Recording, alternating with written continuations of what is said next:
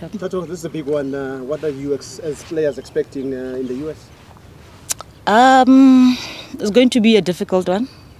Not really difficult like a hurdle that we're not able to cross, But for me, it's huge, the first time being invited as an African team to an international tournament.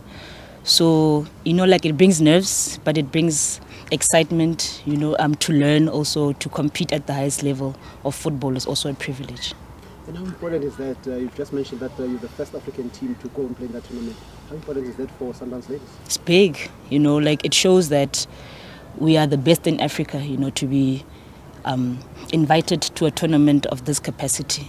I understand. So for us, it's big. It gives us that confidence, to also perform better with our local league, because we can't compete at the highest level and lose local leagues. So what have you learned from your first opponent, Kansas City Current? What have you seen of them? In terms of tactics? Yeah. Tactically, I think they're good, I don't want to be racist or anything, but white people, they turn to play football very simple, compared to us. But that's what I saw with them. But I'm not really focused on opposition. I'm just focused on what we do as a team, and yeah. And going to play in that tournament, surely this is big for not just South Africa, but also for the continent. What are you hoping to get out of it at the end of the event? Well, the goal is to win. The objective is always to dominate as Mamelodi Sundowns. That's what we do. And that's the mentality throughout the preparation, and to just dominate internationally, as we dominate Africa. I asked the coach this question that there will be too many scouts there, and there's a danger of players wanting to play for themselves instead of for the team. As an individual, how would you fight against that and ensure that the team comes first?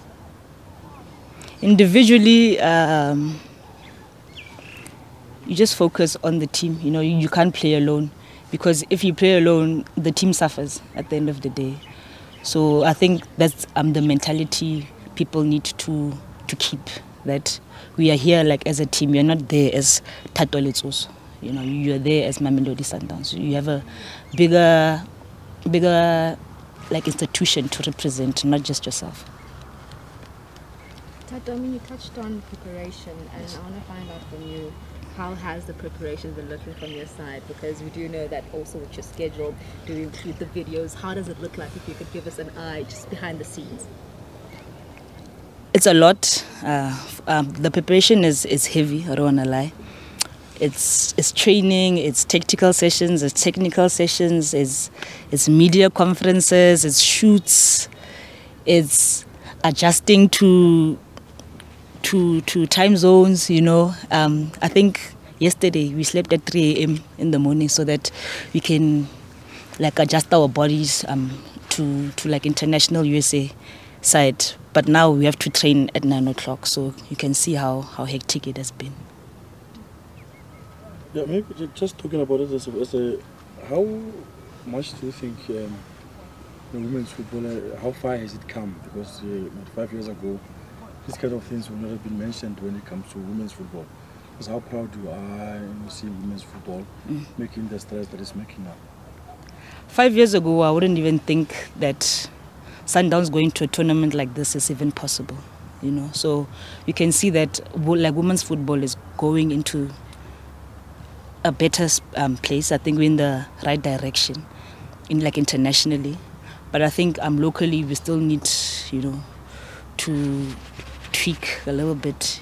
Yeah, but 5 years ago it was difficult. No one had salaries.